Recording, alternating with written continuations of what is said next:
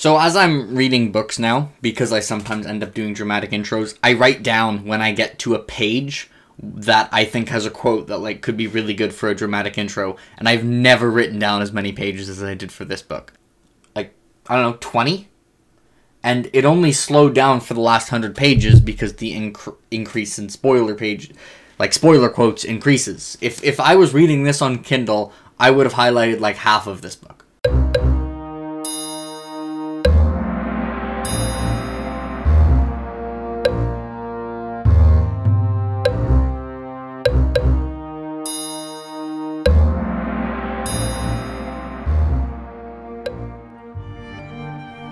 It came like this, and it went, never coerced, never subject to entreaty. The goddess remembered her children sometimes, and sometimes she forgot them in the caprice of her nature. She could shower gifts like blessed rain in the spring, or she could turn her back and let ice and fire have their way. She had a face of laughter and one of desire, a countenance of true compassion, and a terrible visage of judgment. In the teachings of Arbonne, it was Coronos, the god, who was kinder, more soberly caring for men and women. Rian suffered them, and loved them, but she could be cruel, as nature was cruel. It was the god who held their mortal children always in mind, who did not fail to see their sufferings upon the earth. So it had been taught in Arbonne for generations. Most men leave home to learn about the wider world. You don't seem to want to know. A different sort of elbow in the ribs. Blaze thought of stating as much, but after a moment said only, "Some men leave home to leave home." There were ripples to events, and they went a long way sometimes, across the dark pools of time and the world. He was certain of nothing just now. He felt like one of those legendary dancers from Aramonda's distant past, who were said to have leaped over the horns of bulls for the pleasure of their kings. He was in the middle of such a leap right now, grimly conscious of the gleaming, killing horns it had seemed to blaze, late last night, a thought shaped half of piety and half of simple fear, that Coronos had actually guided him here to Arbonne, that his journey south had not been fortuitous, not simply an escape from burdens and sorrow at home or in Porteza.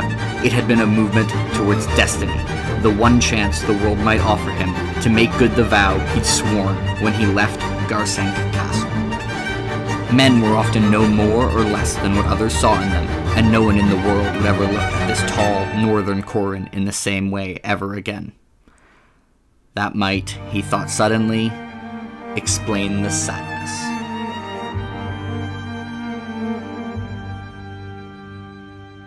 Hello everyone, we are back for some more historical fantasy standalones by a person who's quickly becoming just one of my favorite authors, and one of the authors whose stories I consistently enjoy, which is Mr. Guy Gavriel Kay. I have now read Fionavar over the last 3 months, and I really enjoyed Fionavar, but while reading Fionavar, I was like, okay, this isn't as good as his historical stuff.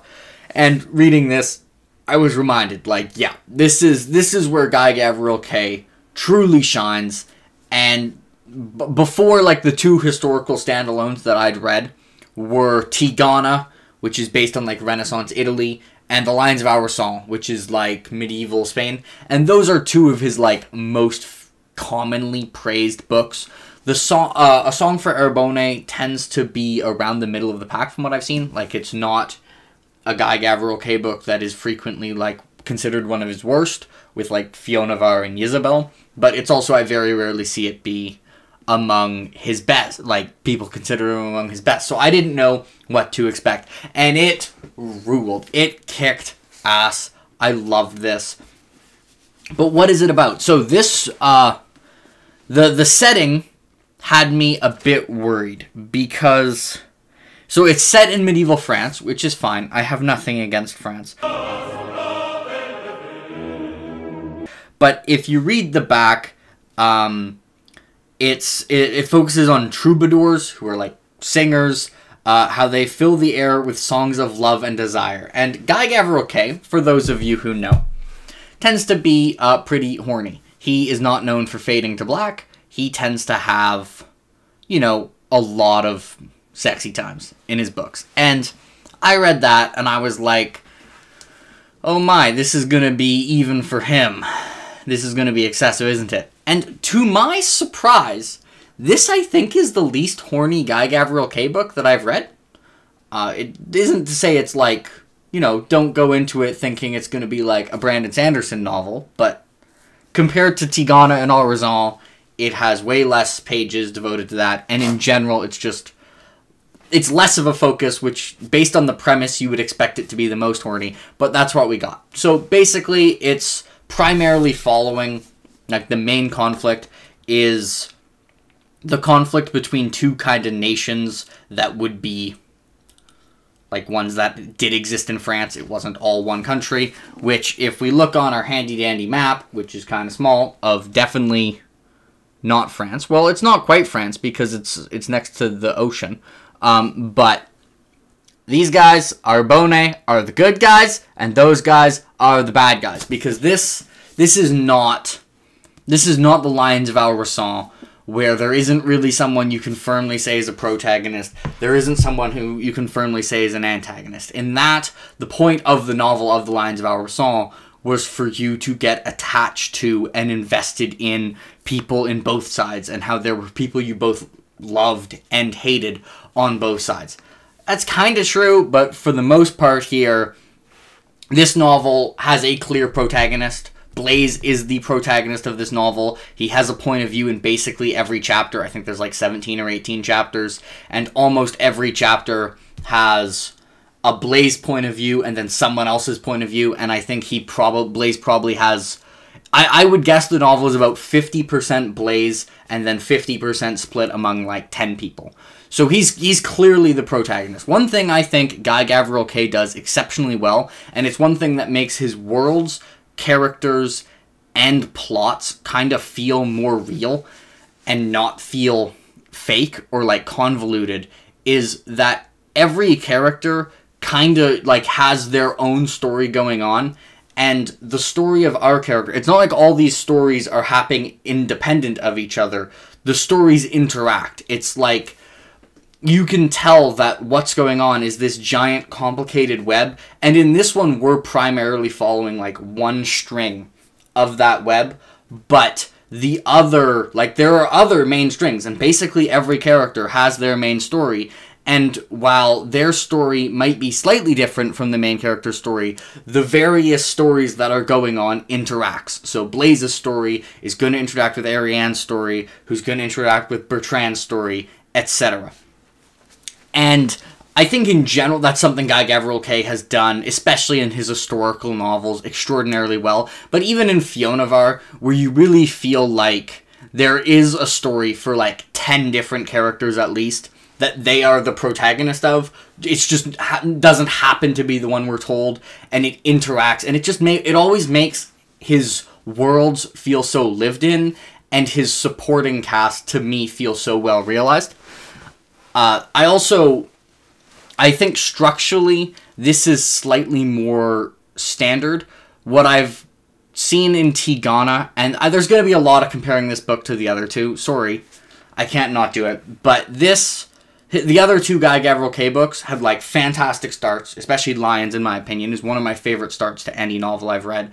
And then they kind of dropped off in the middle, and for both Tigana and Arbonne, the middle was my least favorite part. And then they both had incredible endings. This one, I think, didn't have as good of an ending, or as an impactful of an ending, or as iconic of an ending as Tigana or The Lions of Arbonne. However, this was, in my opinion, easily the strongest middle of a Guy Gavriel Kay book. I thought it was the tightest Guy Gavriel Kay book and had the least amount of fluff. And I think that's why I can see... I know it is some people's favorites, which is why even though it was less impactful, it actually did have some stuff like that I actually think could make it even better than The Lions of Arbonne or Tigana, even though for me, I prioritize how good a book was at its best. So for me, I don't like it quite as much. The other big one is, I would say, I don't know if this is a criticism, but it's just something that differentiates it, is as I said, like the antagonist. I think Guy Gavriel Kay has actually called him in like AMAs on Reddit. He's referred to him as evil. So he actually...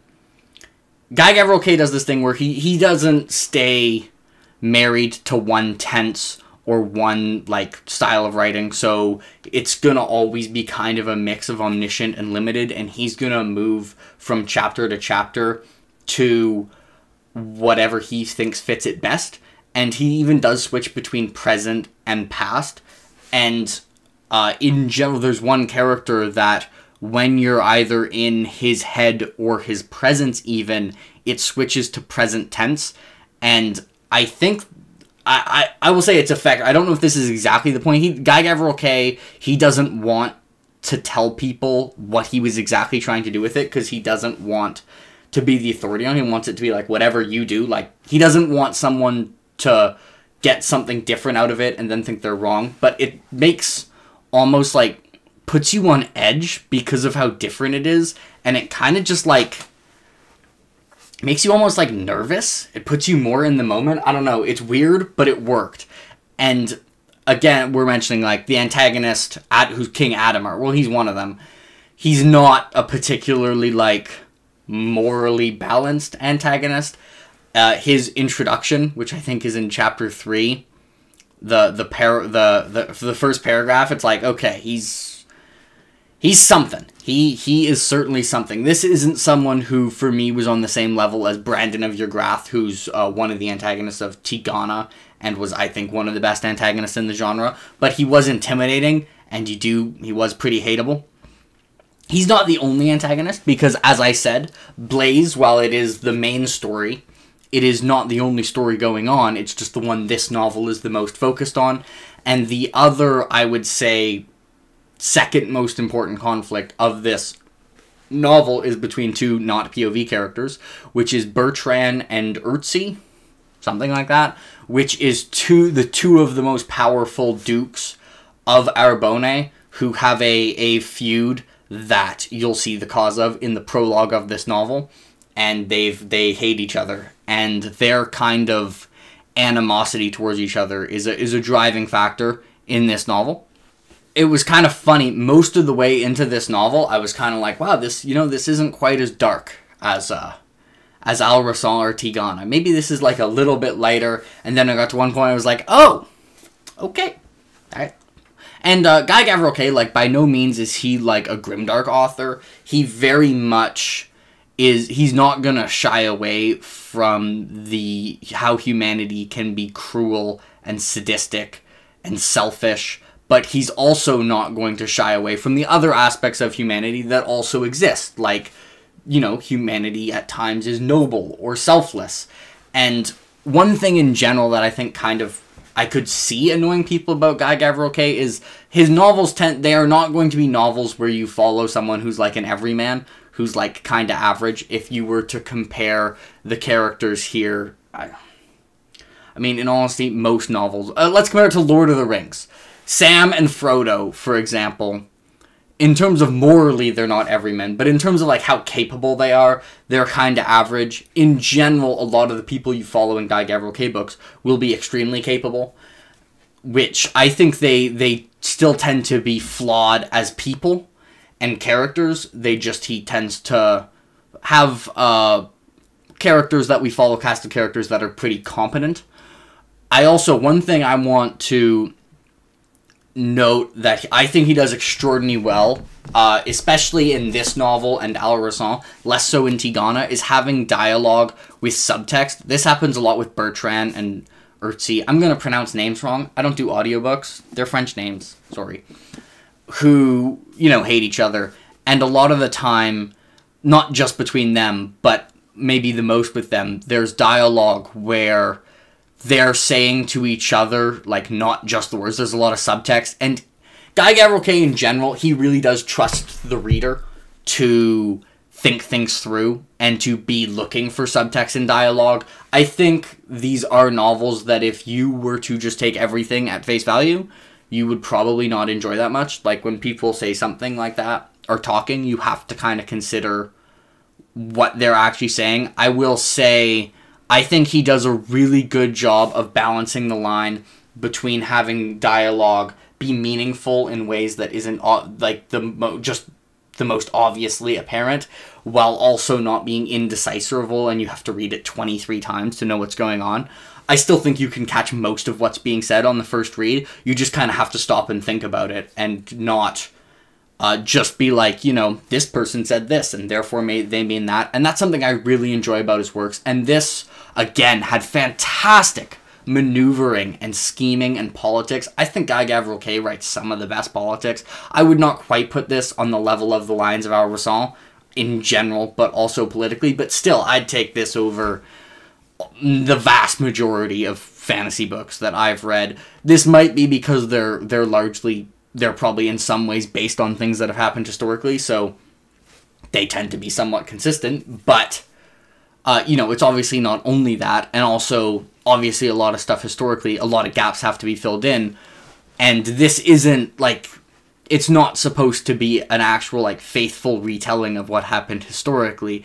It's meant to capture the time period, not like to be a summary of events. So I don't know how true that would actually be.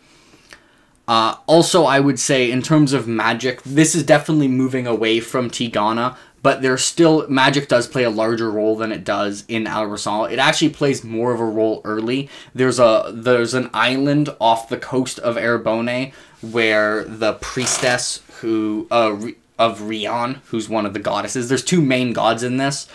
There's kind of one of the main elements of this novel is that, you know, the people we don't like, they are an extremely male-dominated society and are an extremely sexist society, while Arbonne, which is the people we like in general, it's not that simple. It's not morally black and white, but it's less morally ambiguous than I think like The Lions of Arbonne is a society where women in general have a lot more freedom and power and, you know, aren't lesser citizens, which is, you know, one of the reasons we like Arbonne more. But there's like a god and a goddess, and so in the northern place they only worship the god, and but the priestess of the goddesses, especially on that island, do have some magic going on. Don't expect this to be like, you know, Malazan Book of the Fallen, Dresden Files, Mistborn magic, where people are like, you know, blowing stuff up or shooting fireballs or flying through the air. This is, it's always going to be a lot more subtle, except maybe in, like, you know, not so much in Tigana or Fionavar, but I think I can expect from here on out the magic to be a lot more subtle, where it's more like, as he's mentioned in interviews, it's kind of, he takes some of the beliefs of the time and just makes them true. But obviously the people didn't believe at the time that, you know, priestess could go fuego and shoot fireballs and stuff like that. And I kind of wish he would almost do more high magic stuff, because I really like the magic stuff that's in here. Guy Gavriel Kay is obviously amazing in atmosphere. I think Guy Gavriel Kay, it's amazing that this isn't, like, overwritten. I actually think in terms of how, like, readable it is, this might be the easiest to read of the three. Maybe I'm not remembering Tigana or Arbonne properly. It does tend to introduce quite a few characters pretty quickly, just because one consequence of it being based on a historical setting is you don't have the convenient fantasy trope of you start with someone who lives in the Shire or Edmund's Field or a farm, and then they get introduced to the wider world. As you get introduced to the wider world, you start generally in some kind of historical political situation, whether it be some kind of war or tension or anything like that. And so a lot of characters do get thrown at you, but it's not particularly dense, while also still not being, while still trusting the reader. Like, it doesn't repeat information over and over again. One thing that really kind of annoyed me here is that this book didn't have a dramatis personae, when Tigana and Lions of Arbonne did have a dramatis personae. A dramatis personae would have been awesome, but I was saying, like, it's not overrated in that I actually think Guy Gavriel Kay, in terms of describing the world and setting the scene, probably uses less words than most fantasy authors. I'd say he basically, when it comes to scene setting, he's like a sniper, where it's like, he's like, you know, all right, I'm going to just take like a few shots here, but I'm going to hit everything I need to. And he's so good at just being like, all right, I'm going to add, you know, to the basic descriptions. Like, you know, a man walks into a room and he's going to put in some words to describe the room, and he's just going to hit you with, like, the 4 words interspersed throughout the first paragraph as people are talking to each other that allow me to just perfectly picture the room in my mind. It's magical stuff. There's a reason his prose is so praised. It's, in my opinion, the best in the genre and the best that I've ever read. It's magical. And then also a huge amount of this book and Guy Gavriel Kay books in general do fall to, I think it might be something George R. R. Martin quoted someone else said, but that the most important conflict, like, is the conflict within the human heart. The characters tend to be very, like, internally conflicted, and so you do spend time in characters being introspective, and it's so good. That's one of the reasons why, you know, I have 20 pages marked down for quotes that I really liked, and I wasn't even really doing it for the first, like, 100 pages, and then I started because I remembered, like, oh yeah, Goodreads is probably going to have a crappy selection of quotes if I want to do a dramatic reading. That's a story for another time. Then I started writing them down, and it was just constant. I almost got tired of writing them. I'd get to, like, a great quote, and I'd be like, all right, I have to add that as well. But anyways, if you're a fan of the more, I don't know the best word to describe it, but, you know, not straightforward prose, I would really recommend this. It's exquisite. That's all I got to say. I gave the book a 9.3 out of 10. So it's in between the vast majority of books, but I didn't quite like it as much as Tigana or Alrazan, even though I actually thought it was kind of a more clean novel in terms of not having parts that, like, not having as less messy. Lions and Tigana, I think the middle wasn't as good as this was. This just kind of steadily got better, but it just didn't hit the highs. The ending was still very good, like the final act, and it still has very excellent scenes, but just didn't quite have the highs of his other 2 historical standalones. So it would be 3rd right now on my Guy Gavriel Kay power ranking, which is kind of where I was expecting it to be, because this isn't one of the Guy Gavriel Kay novels that you see people talking about a huge amount, but it was still pretty damn good. So I'm really excited to go back to his historical stuff. It really, I think, just is clearly better than Fionavar. And I think Sarantine Mosaic is next, which I know is a lot of people's favorite stuff by Guy Gavriel Kay. So I'm so excited for that. I know it has chariots. But that is all I got for a song for Arbonne. My guess is not a huge amount of you will have read this, but those who have, let me know what you thought of it relative to his other works. I thought it was pretty excellent, but I wouldn't have it as top tier Guy Gavriel Kay. And for those who have not, I think if you're thinking of starting Guy Gavriel Kay, I would probably take Lions or Tigana over this. I am going to have a video in the future where I kind of go through all the options, but it would be a totally valid first Guy Gavriel Kay book to read. The reading order doesn't really matter. Anyways, let me know what you think, if you have read the book, or if you might read the book. Have a nice day, everyone.